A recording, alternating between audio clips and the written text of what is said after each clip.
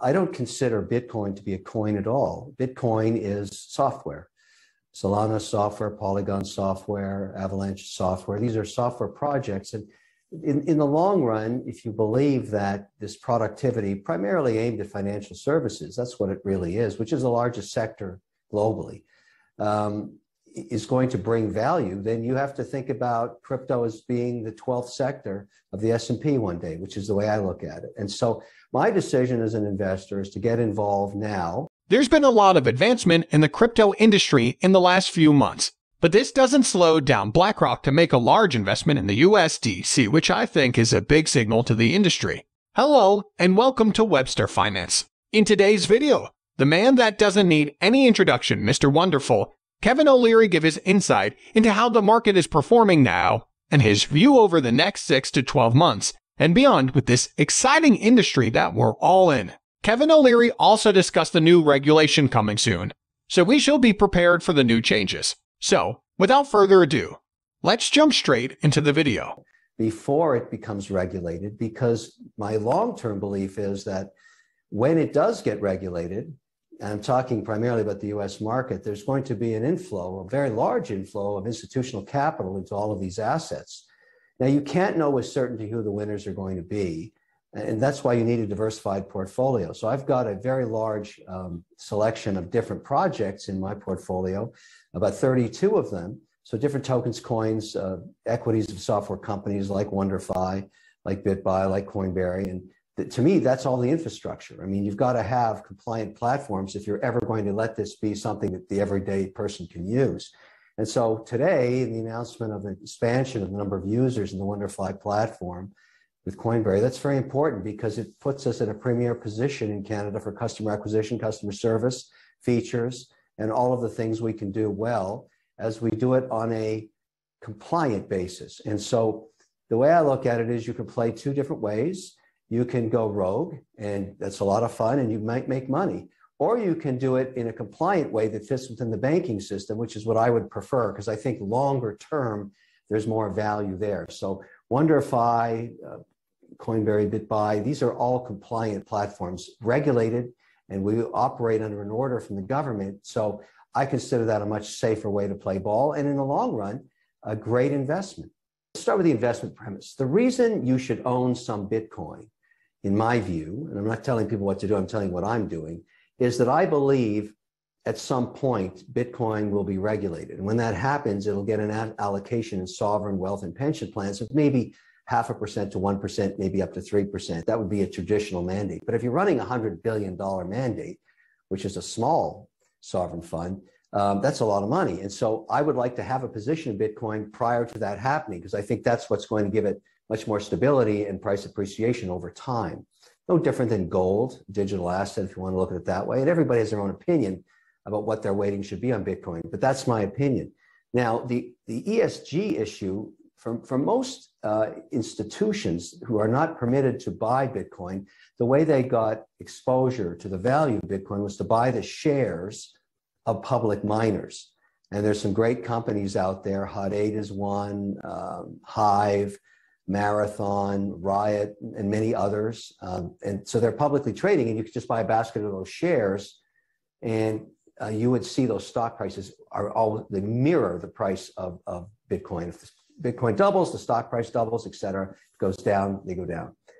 And that was just fine, except all of those miners use carbon offsets to claim carbon neutrality. Now, in the last few months, the SEC put out a memo saying that they're going to require carbon audits from all public companies that claim neutrality, including Bitcoin miners and every other company that's public. So if you claim that you're carbon neutral because you're buying offsets, you need an auditor to sign that. Now, everybody knows that carbon offsets are BS, for lack of a better word. You know, you're doing something that is generating carbon, and you buy an acre of the Amazon rainforest and you claim you're carbon neutral. There's no way to audit that, and no auditor will sign it. So that's no longer an option for institutions. And I sold my shares in all those companies, not because they're not great companies, just that I don't want to be involved in the debate around carbon offset audits. And so the new model that is emerging is sovereign wealth funds investing in hydro and nuclear power data facilities where they mine their coin and they keep it on the balance sheet. I'm a shareholder in a company called BitZero that's private. Its largest shareholders are out of the United Arab Emirates. That's the new model. They call it the Norwegian model. So Bitcoin mining will actually be a good thing because it'll be done with hydroelectricity, wind, solar, and nuclear power. And all of the other sources of electricity will fall out of favor because you can't survive a carbon audit. And that's okay. I mean, look, it's just one of those things that happens. Nobody saw it coming, but Bitcoin will be fine. The attack by the European Union on proof of work 3 weeks ago, they were trying to ban Bitcoin mining with that edict. It failed. And because there's a lot of innovation that happens in Bitcoin mining, it's a lot of development of better technologies, better computing power, less use of energy, more development of hydro turbines. All of that's coming. That's all good. And that's why the European Union struck that down. But that shows you the risk here. Even the POTUS order talked about climate change, and that was a direct swipe at Bitcoin mining done the traditional way. So all of that's going to change, and I think that's a good thing. Just a couple of weeks ago at Bitcoin 2022 on the Wednesday, which was Institutional Day, there was 1,500 institutions participating, and they own zero crypto, nothing. Now, for them to take the time to fly in from all over the world to listen to speakers talk about this means they're very interested and they anticipate that policy is coming. And I would also argue that there was a lot of that signal there. For example, Senator Cynthia Lummis, who put forward a 600-page bill, was the keynote on the Friday to the Bitcoin 2022 conference. And she talked about how she is pushing for policy on crypto. In addition to that, we saw the Toomey and the Haggerty bills that specifically talk about stable coins. That's another group of initiatives. So all of this policy is coming all at the same time, which signals to institutions that it's time to start understanding this asset class. But I think what will happen first is if we're going to get policy, it's probably going to be around something very conservative, like a stable coin, like a USDC or another stable coin, which would allow institutions to use it and stake it or lend it and try and get a 4 or 5% interest rate on it, which they can't do with cash right now. And as a payment system, it's far superior to anything else out there, much faster, more transparent, certainly auditable through the chain. And so a lot of good things happening there. But again, it's all policy and it's all software innovation, and it'll come at the pace it comes. But I'm making investments across all of these places. My interest in being a shareholder in Wonderfy was that the management there, of which you're a member, had a very clear vision of what the strategy was. And I boil it down to 2 words: compliant crypto. I can't afford to be a crypto cowboy. I do not want to work outside of the regulatory regime ever, because I have too many assets that are regulated now and a very large portfolio of more traditional financial services companies that are highly regulated, and we do not have the option to be offside. I'm also regulated internally by a compliance department and an external auditor. And it's very clear to me my path has to be on a compliant basis.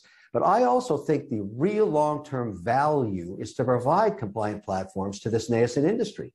So the reason I'm an investor in Wonderfy is it was clear to me when they came on the scene, they said 2 things that really interested me. First, they wanted to be compliant on a decentralized wallet and also on a centralized wallet, which is a great option, because if you're going to the trouble of acquiring a customer and paying to acquire that customer, and I've learned as I've explored more and more into crypto that I need both. I need a decentralized wallet where I want to hold my NFTs, and I want a centralized wallet for my major coin positions that I can have an account in and monitor it and have a little more security. Even though I don't have direct ownership of that coin, it's okay with me, because if I'm going to take big weightings in Bitcoin or Ethereum or Solana, maybe a couple of others, I want that in a centralized wallet. But with Wonderfy, I get both.